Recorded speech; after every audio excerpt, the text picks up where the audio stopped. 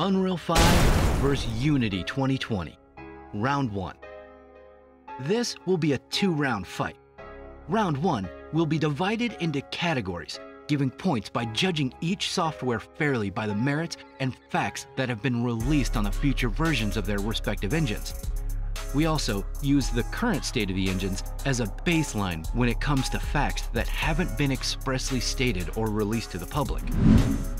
The categories for Round 1 are graphics, physics, programming, features and tools, learning curve and ease of use, and cost and royalties. Programming and scripting. When compared to programming in Unreal 3 or Unreal Development Kit, which had its own programming language, Unreal Script, it's easy to see how many longtime Unreal developers rejoiced in Unreal 4's new C++ scripting language and architecture. Though it does still bear similarities to its Unreal Script forefather, programming in Unreal 4 is far and away easier than in UDK. Not only that, but Epic has made huge strides in placing easily accessible documentation and tutorials on programming, not only within the engine, but even altering the engine source code. With Unreal 5, Epic seems to be continuing this upward trend of making their engine more accessible for both artists and developers. Epic was one of the early pioneers of introducing visual scripting with a tool called Kismet, which was integrated in their Unreal 3 engine.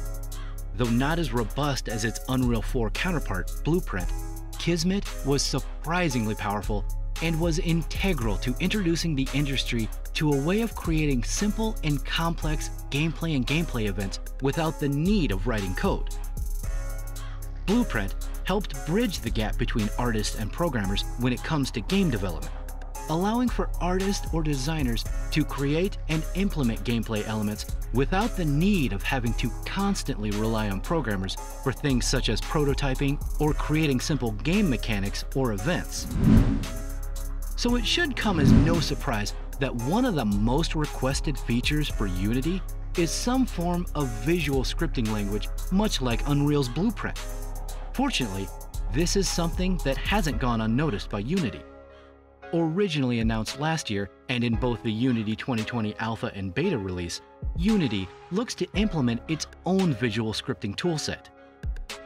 That being said, when it comes to writing code without the aid of visual scripting, Unity C# is far more forgiving and easier to learn, especially for those of us without a programming background, than Unreal C++.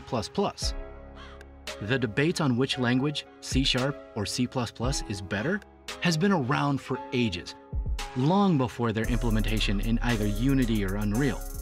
Both C# and C++ are perfectly suitable for game development within their own right.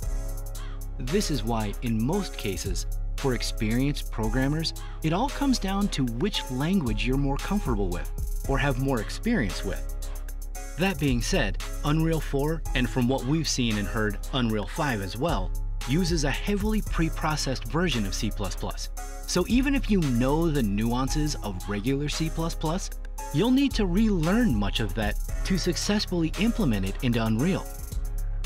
In addition, as revolutionary as Blueprint is, Blueprint code is slower than its C++ counterpart. And while it may seem simple at first glance, Blueprint can be deceptively difficult. Even as once avid users of UE3's Kismet, we can personally testify to Blueprint's very steep learning curve.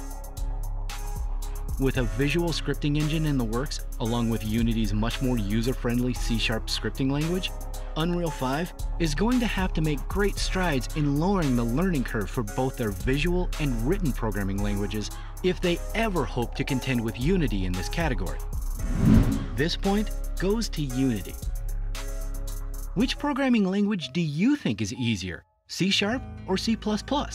Let us know your thoughts in the comments below. And don't forget to subscribe and hit that notification to be the first to see the next video.